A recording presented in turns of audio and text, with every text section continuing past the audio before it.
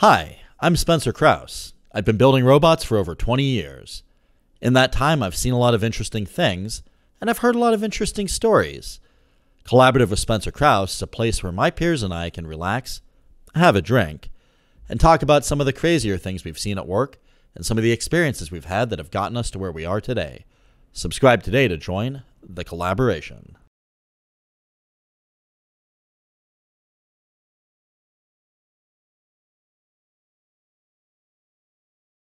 Welcome to the Collaborative Podcast. I'm your host, Spencer Krause. Our guest today is Erik Nieves. Erik is the CEO of Plus One Robotics. Erik, welcome to the pod. Thanks for having me, Spencer. We've been looking forward to spending some time together today. Yeah, I've been looking forward to it for a while. It's been what feels like a year since we caught up last. It has been a minute, and there's a whole lot going on in robot land, so it should be a fun conversation today. Absolutely. So I guess I gotta finish the thread we were talking about before we started recording. So I don't know how Andy Reuben came up, but we started to talk a little bit about when Google bought all those robot companies, which my understanding was his idea. And I said, I have no idea why he did that. And you said, oh, I do. I know the guy pretty well. And so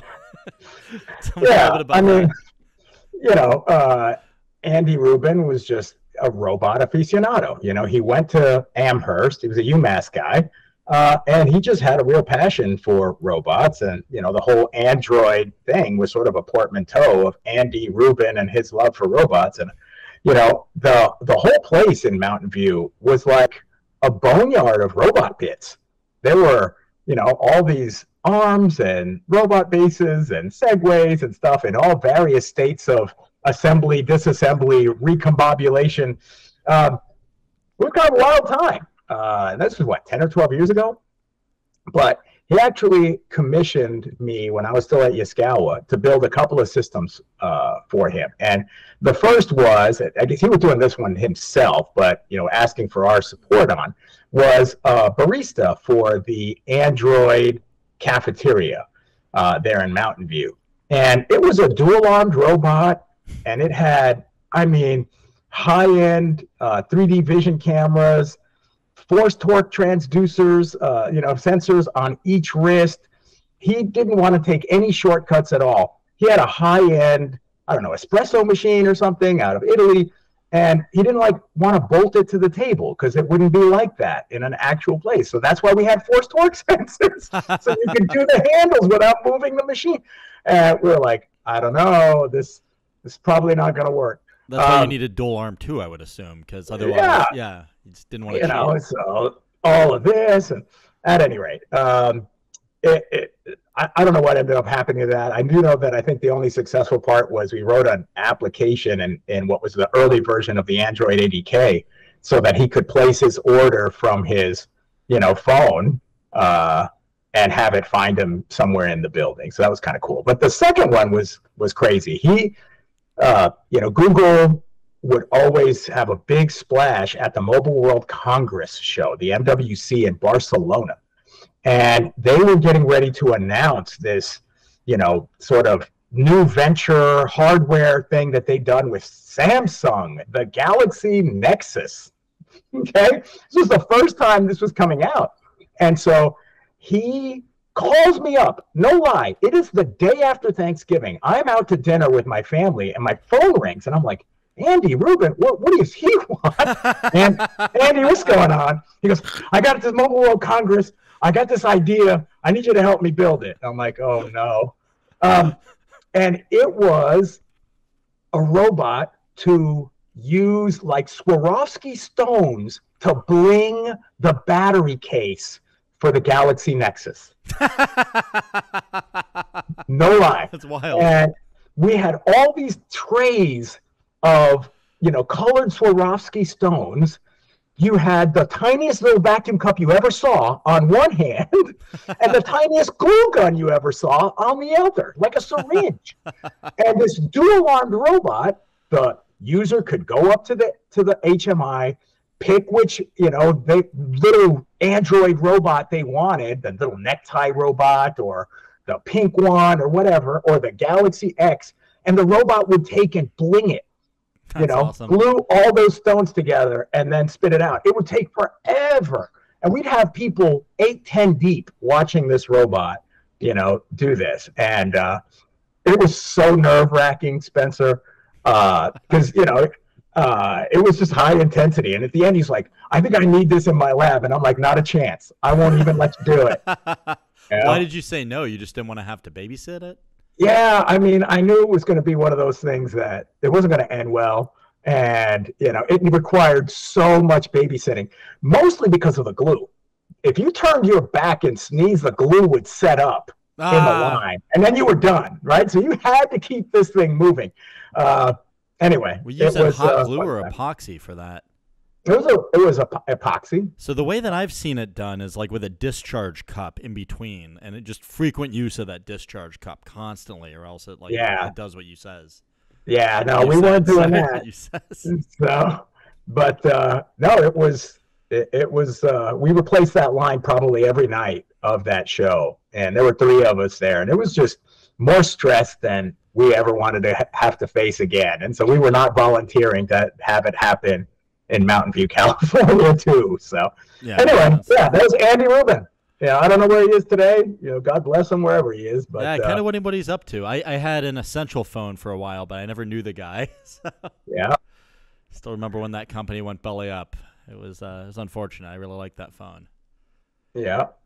Well, cool. Well, that's Andy Reuben and robot stories. That's a long way from Plus One and moving packages around. Fair enough. So tell me a little bit about Plus One and how you came down this road.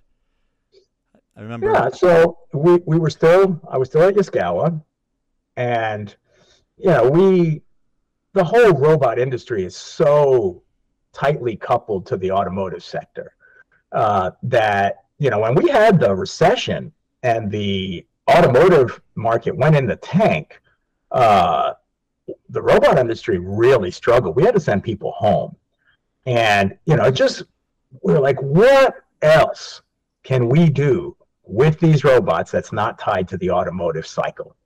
Because it's a cyclical business. And I got to tell you, Spencer, we kissed a lot of frogs because we looked at aerospace, clinical lab automation, pretty much anything that you can think of. And, even in surgery, this is the time intuitive is finally becoming a thing. We were like, oh, we're all going to be interventional surgery companies. And then you start looking at the patent portfolio, you're like, nope. We're done there. So it was, in the end, only electronics assembly and supply chain that could command enough volume at enough value to merit this kind of investment. Yeah, that makes sense. And, one of those is going to stay in Southeast Asia no matter what Erik does. So, we're like, we want to focus on warehouse automation.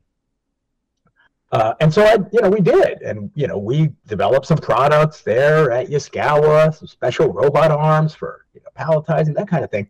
But you're like, this is not a robot problem. The warehouse is a perception and grasping problem. The arm is almost a secondary consideration. And so I was like, it's probably best if I just do this separately. And so, Plus One wasn't Erik's idea. It wasn't mine. It was Paul and Sean, my 2 co-founders from Southwest Research. And they were like, hey, we've been working on this 3D vision thing. We're looking at a bunch of cluttered piles. We think this is important. What do you say? And I'm like, this fits exactly what I've been saying, that the warehouse is a perception problem. Let's go. And that's what Plus One, is, right? We do 3D vision for warehouse applications, and whether it's packages on a sortation line or whether it's pallets worth of stuff that need to get broken down, you'll see our robots do a lot of that. That's awesome. And I mean, I'm still really grateful for the tour you gave me last time. I was, a couple of visits to San Antonio ago, I confess, but it was amazing. I mean, you guys had just incredible setups. It was pragmatic. I mean, results driven, no hocus pocus nonsense. Huge fan. So. Well, thanks for that. I mean, sure. That's sort of it's in the DNA, right? I mean, you've got me, you've got, just folks from the industry that just had to deliver systems for a long time. And we look at it that way, right? Everything in robotics is a systems problem. Sure. And if you try to break it if you try to convince yourself that, hey, this is just AI, or this is just trajectory planning, or this is, there is no just. There is no just. It is a systems problem from inbound feed to outbound process, the timing, the exception handling, all of that has to be considered in order for the system to actually move the needle for operations. And so, because Plus One came from industry, we kind of just think that way. And it's proven to be sort of the right set of ingredients for early success. And, we're very fortunate, right? I mean, we've got lots of robots deployed both in the US and in Europe. We're well over 1 billion picks all time. We do well over 1 million picks every single day, somewhere in the world, right? And it's because you deal with it end to end. Collaborative with Spencer Krause is sponsored by SKA Robotics. If you're in the market for elite field robotics expertise, please consider hiring SKA Robotics. They sponsor this podcast and solve some of the toughest engineering problems in the world. SKA Robotics can be found at skarobotics.com. Can I ask about like some of your larger deployments you've got, just out of curiosity? I don't know what you can and can't do. Yeah. Well, I mean, if you think about kind of where Plus One plays, right? Well, back up. 30,000 feet, if you're in a warehouse, it's either a mobility task or it's a manipulation task, right? There's people on forklifts or hauling carts or whatever. And then you've got the manipulation class, people that actually have to, use their hands to do stuff. And the mobility class, that's where Locust, ClearPath, all of the AMRs live. That's a big part of warehouse operations, but it's not what we do. We're strictly on the manipulation side.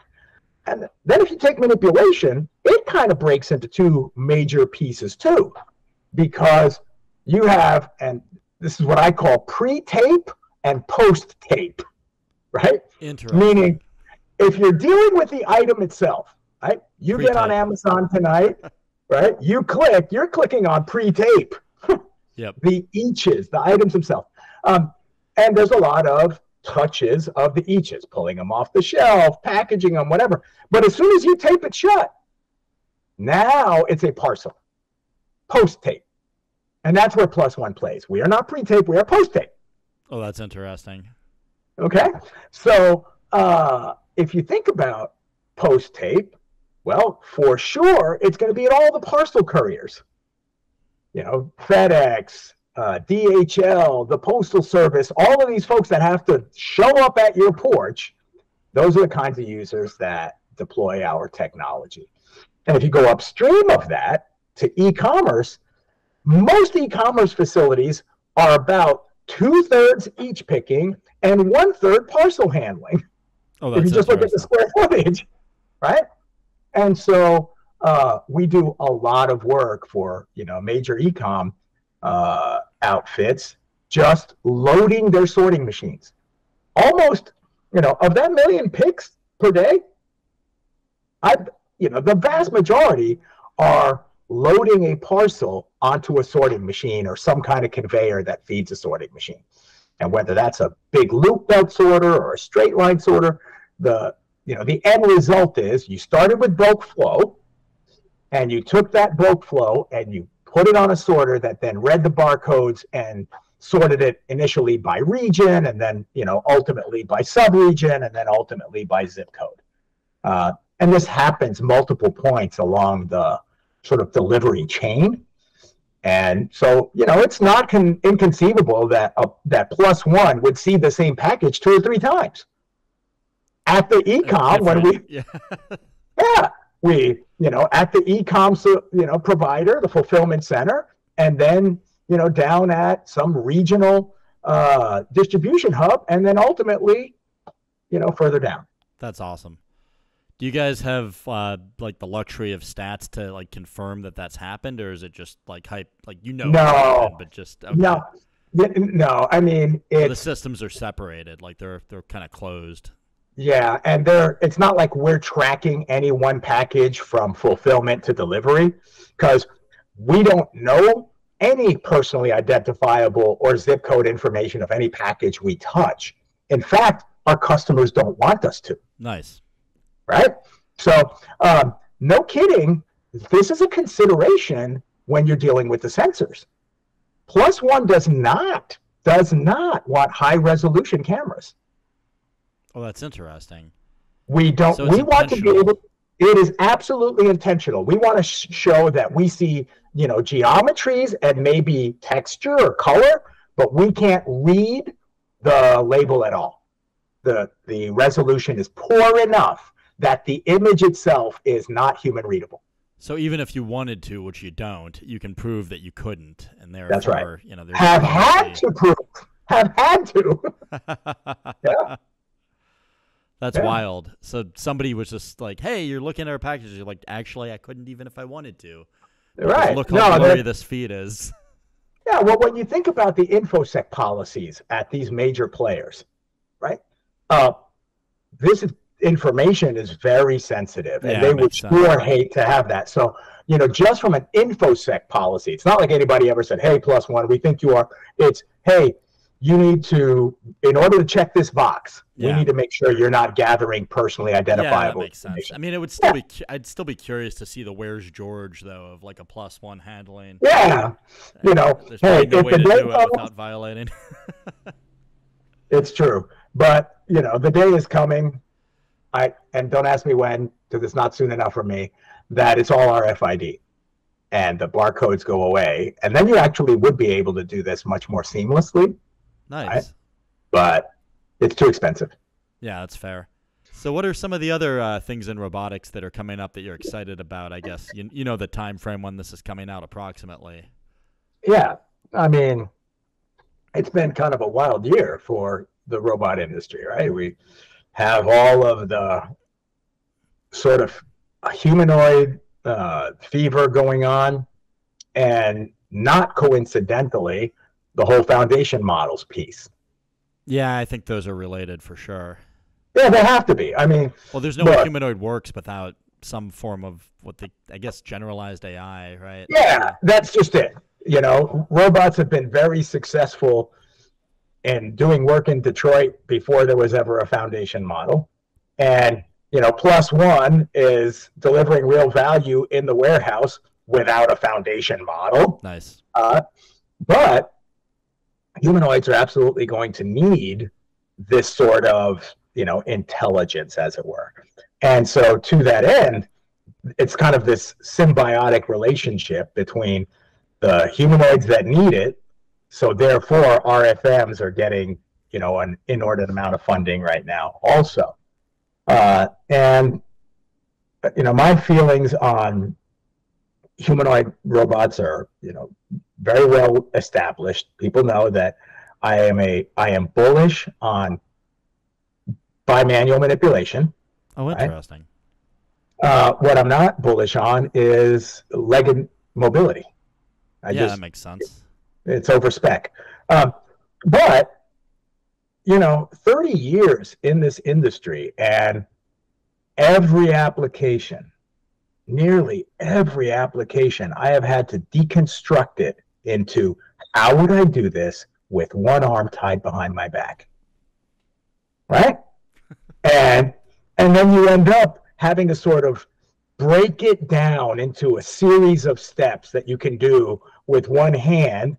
And that's the state of the robotics industry today, right? Yeah, everybody's cost sensitive, right? And I mean, a whole other arm is like you double your cost. So. Yeah, well, and it's just, so we, whether it's assembly or process or welding or painting, we break everything down into what can I do with one hand at a time. But there's a lot of tasks in final assembly and other, sort of domains. It's just not going to work, right? This is why, even today, I mean, we already agreed automotive is what, 75% of the robot industry, right? But if you go to an automotive OEM, the body and white area where all the welding and painting takes place, a ton of robots, and highly automated. Cross it over into final assembly, and it's all people. Right? It's the same. Yeah. The same costs, it's the same, obligations, the same benefits. Why is this not automated and this was? Because it can be. And in these final assembly applications where you need the dexterity, where you need to do this, screw something together, all of a sudden, well, my one-armed bandit just falls flat. So this is why I do think that the work that the humanoid developers, ultimately deliver on is going to have as much impact in the industrial robot space as it does in the humanoid space. That's an interesting way of looking. You're going to see tons of pairs of 6-axis robots that are using some of the techniques that came from humanoid dexterity. Yeah, that makes a lot of sense. Right?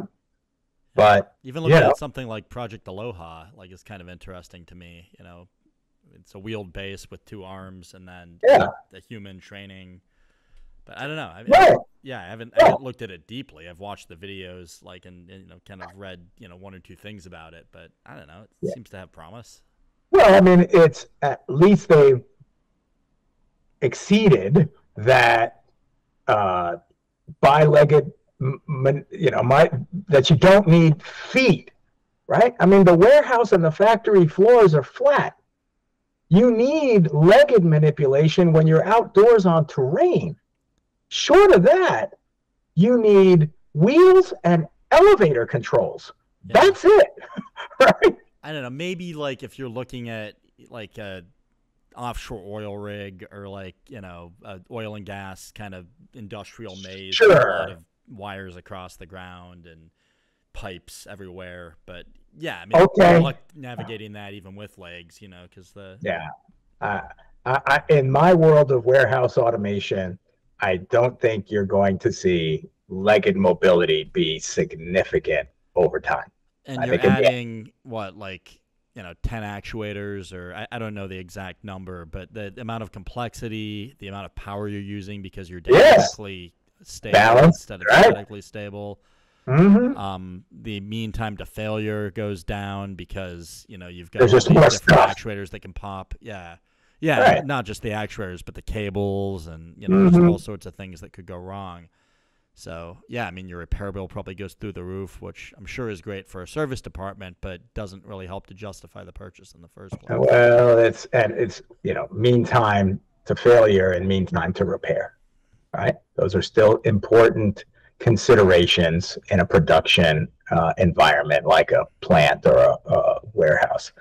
And, I think you're just going the wrong direction if you force feed excess technology into this space. Look, the warehouse is a reticent adopter of technology anyway. Right? It's a high-intensity domain. They have to get these packages out in this cutoff window. And if they don't, those are service losses. Right? So the warehouse operator or the shift manager, they could care less what the technology is. They want to know, am I putting my volume and my cutoff windows at risk? To the degree that you can mitigate that risk for them is to the degree that they will adopt your solution. That's true. Frankly, it's an important part of why Plus One is Plus One. Right? Because, our whole approach to this problem is human in the loop. So the way that we view the world is, every one of our systems out there has a sophisticated AI model. We're not AI skeptics at Plus One. But we are also going to be the ones that tell you the AI is bound to disappoint you on occasion because the rate of change in the warehouse is greater than AI's ability to keep up. You either believe that or you don't. I do. And if you take that as a tenet, well, then you better figure out how you're going to deal with those exceptions in, basically near real time.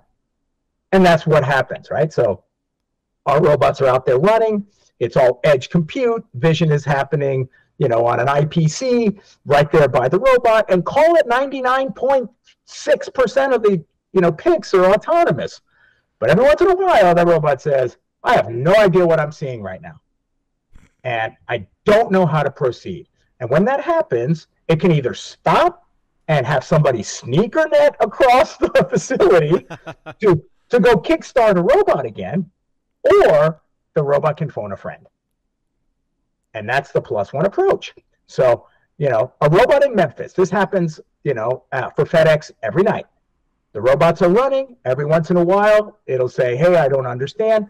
It sends a request over the cloud to a crew chief. That's what we call the people on this end. The crew chief gets an alert on their screen, and they go, oh, yeah, that robot, look at that mess. Pick up that one. And you command the robot remotely. Robot goes back to work. You kickstarted it. You probably won't hear from that robot for another few hours. That's awesome.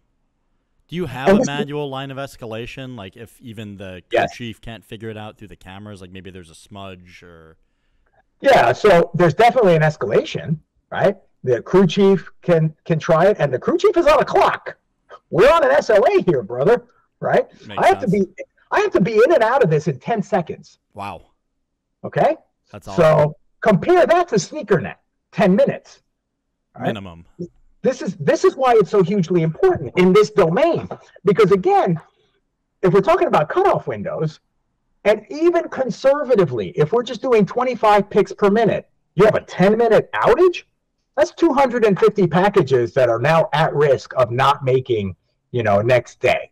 That's a real problem. Yeah. Right? Yeah. So you got to be in and out. And so, we're generally in and out in 6 seconds for a parcel induction interference. That's awesome. And this is, the crew chief will try it. They may get the same request back. Maybe it's just plain too heavy. Okay? The gripper can't pick it. And the crew chief will try it twice. Maybe they'll pick a different end effector because we have different modalities. They try it, pick it with 4 cups instead of 1, and clear it.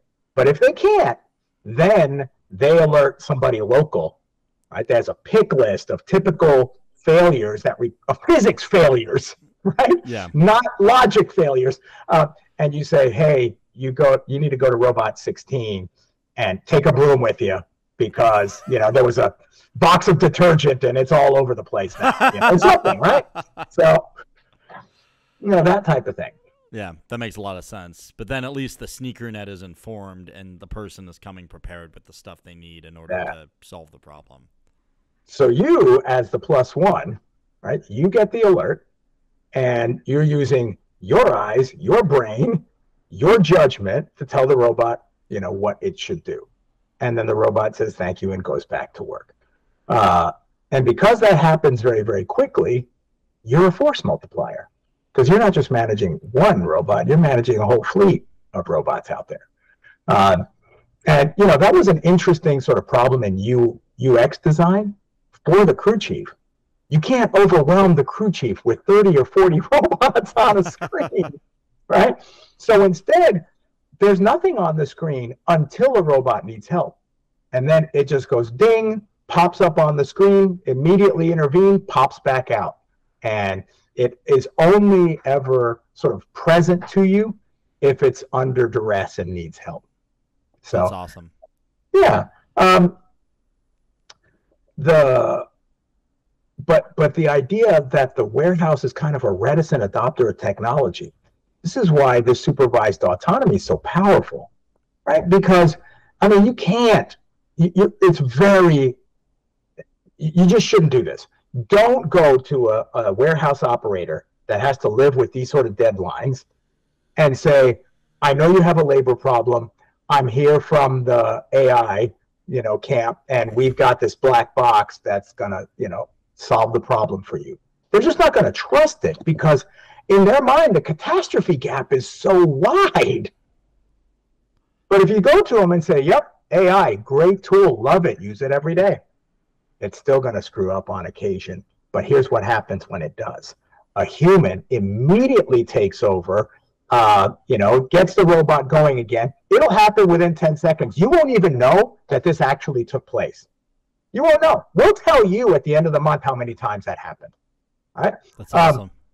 And now you have narrowed that catastrophe gap in their mind. And they're like, okay, this is a leap in technology I am willing to risk. Okay?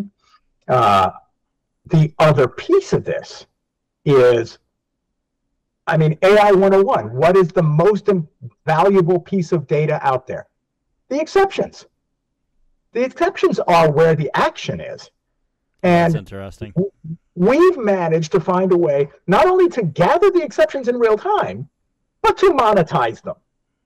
The customers pay us to gather the exceptions, right? Because what's the trade-off? Their trade-off is uptime. They get greater uptime, we get the exception. So that same crew chief, not only are they keeping the robots running, they're also, curating the data, cleaning it, tagging it, and that ultimately is going to feed the AI model. And then maybe that type of package doesn't require intervention in the future, right? You get both things through the addition of a human being. That's plus one. That makes a lot of sense to me. And that is my favorite kind of implementation of an AI or, some kind of heuristic on site is when you can elevate to a human when it fails, because it's always going to fail. Mm-hmm. Well, you say that because you've been around the block, but there is a camp that believes the warehouse is a data problem. That if you just feed the cameras enough images, the robots will all teach themselves how to pick and we can all just go home. I don't subscribe to this view, but it is not a unheard of approach in this industry. Oh, that's interesting. Fair enough. You can even see it in call centers, though, right? When somebody tries to put you through an automated call tree, I want to pull my hair out, what's left of it anyway. But, but if I put up with that for a little bit and eventually if I've got an extenuating problem that the call center tree doesn't know how to solve with its, I don't know if I'd call it AI. I feel like in this case it's a tree. It's a decision matrix based on, hearing one of three phrases it knows. But if I can escalate that, eventually to a person that understands nuance and, extenuating circumstance and here's something that you didn't plan for. Oh, okay, thanks. Yeah. For me, the sort of inspiration didn't come from the call center. It came from telecoding. Okay. Interesting. So telecoding happens, at these distribution and parcel hubs all the time.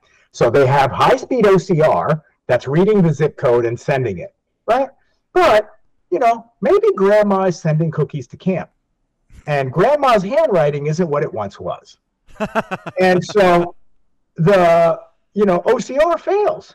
You know what happens? It will cycle that through, and it may try 2 or 3 times to catch an automated read of that zip code. But when it doesn't, it flags a telecoder, which is a live person inside the building that then gets, here's what the OCR can't read. What does this say? Oh, that's interesting. And Mom says, yeah, that's actually 78226.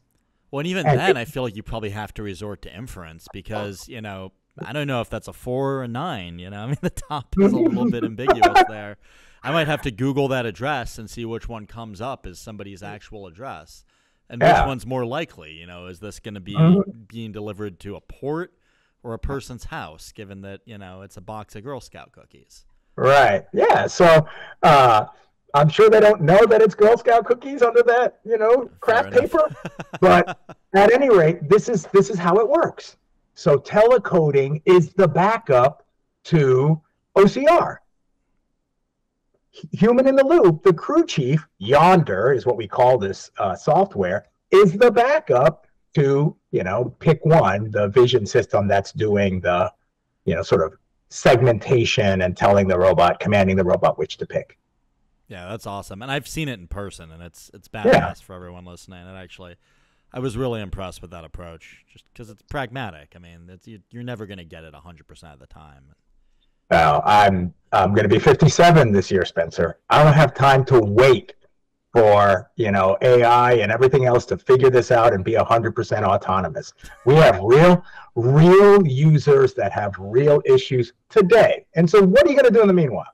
Even if you accept, and I do not, that AI would ever be 100% reliable, even if you accept that, when's that going to be? And what are you going to do between now and then? Well, human intelligence isn't 100% reliable. That's right. So thou shalt have a human in the loop. That is the 11th commandment of the warehouse. And what are the other 10? Well, so, you know, that's where I'm at. And that's the bet that we made as a company. And, you know, hey, knock on wood, so far it's paid off. I like the idea of trying to use radar for an indoor application. Like, I feel like you're the first person I've talked to where that's come up in a conversation, but you're not wrong. You know, I mean, if the tech gets good enough, yeah, I don't see why it wouldn't be adopted on the factory floor. So I'm always looking at the perception piece, right? And so I don't say vision, I say perception, because it could be multiple different ways that you sort of create this point cloud. And then the other is we've already agreed that the warehouse is a perception and grasping problem. Right? Yep. And for the applications in the post-tape world, pretty much everything we do is vacuum. Oh, that's interesting. It has to be intelligent vacuum. You can't just have, you know, a big cup, go out there and be successful. So we usually have an array of cups, and those cups are tied to the vision camera. And the camera is saying, okay, this is the scene. I have, you know, parsed the scene. This is the pick I want you to make, which means you should use cups 1, 2, and 4. Oh, and you can turn the others off. That's right. That's really cool. And you should approach it this direction. And so all of these heuristics are built into the software because it's perception and grasping. At the end of the day, what are we creating? We're creating, you know, hand-eye coordination. It's just a mechanical hand or, you know, vacuum hand and, you know, electric eyes. So I'm always interested in what's happening on the grasping side. Now, because our world is more, you know, surfaces and vacuum and that type of thing, the eaches one really is grasping. Yeah. You know, now you have to have, you know, power grasps and pinches and, you know, sometimes flat, sometimes you can use vacuum. And, you know, so there's good houses out there, you know, right hand and, you know, soft robotics that are doing, you know, some amount of grasping. But I take it as a conviction that it isn't the robot guys that are going to fix this. It's the prosthetic guys. Oh, that's an interesting way of looking at it. Right? I mean, we're sitting here talking to, you know, robot labs about grasping. We need to be talking to the VA, right? Because that's really where this is going to ultimately come from. They're the ones that have the, you know, biggest problem, that think about this all the time. Think about how do you control it, you know, all of that. And so I spent a fair amount of time just following the, you know, work in the prosthetic space, because I think in the end, you're going to attach it not to an amputee all the time, but to a robot that is equally, you know, hampered in its dexterity. I'm just thinking of that Johns Hopkins robot, Robo-Sally, that did that. So yeah. So, you know, there's going to be work afoot. I think that's where the next big developments will come from. There's like a plug you want to do on the way out, the message for people, an ad? Yeah. So, you know, hey, Plus One is known as the guys with the hashtag robots work, people rule. And we do that because we truly do believe that it is about elevating the people on the floor instead of replacing them. Look, there has never been a robot deployed in a warehouse that resulted in a pink slip. They're so far behind on labor that just couldn't happen. So you have to be the force multiplier for them. And so let the robots do the work, but the people have to rule. And that's the way that I encourage, you know, your listeners to think about automation. You know, it's too easy and too facile to think person out, robot in. That's not the right way to think about this. It's back up and say, okay, if I could have a person that was doing 600 cases an hour, now be responsible for 2,400 cases an hour. How much would I pay that person? Right? Yeah, that's the right way to look at it. That's the right way to look at it. And so you're making these superhumans, and then you're respecting them, you're training them, you're paying them, all of the above. And go into your projects thinking about how do you elevate the people that are doing the job today. That's awesome. And I mean, I know I said we're going to end, but I just have one story off that. So we have a strategic partner, Hellbender Inc. So they're a manufacturing company that make vision systems here in Pittsburgh, and we've got offices co-located with them. They're great, best neighbors ever. Their CEO, Brian, sits on our advisory board in the seat they control. They're a shareholder in SKI Robotics. Those guys have something like 25 universal robots in their facility, and the way that they've set them up is as an enabler for technicians. So they've got the techs doing the really difficult stuff, doing QA on the robots, and it's a force multiplier. It's exactly what you said. It's the right way to look at it, and it works. I mean, the bolts are getting tightened down while the human is programming the next set of boards to load into the jig. And, Right, and if the human comes back to do it with a torque wrench, so be it. But the heavy, the monotonous part was taken care of by the automation. And usually they don't. So, at any rate, that's always what I want people to take away is, think about the experience of the people on your floor. How do you bring technology in to make them more successful and more valuable to you? Robots work, people rule. Robots work, people rule. Dig it. Thanks for coming on, Eric. You got it. Thanks for joining us today. If you've made it this far, chances are you'll like other episodes too. Collaborative with Spencer Krause is available on YouTube, Spotify, Apple Podcasts, Google Podcasts, Pocket Casts, and Radio Public. Subscribe today to get notified when the latest episodes release and support the channel. Collaborative with Spencer Krause is sponsored by SKA Robotics. If you're in the market for elite field robotics expertise, please consider hiring SKA Robotics. They sponsor this podcast and solve some of the toughest engineering problems in the world. SKA Robotics can be found at skarobotics.com. Thanks again, and see you on the next one.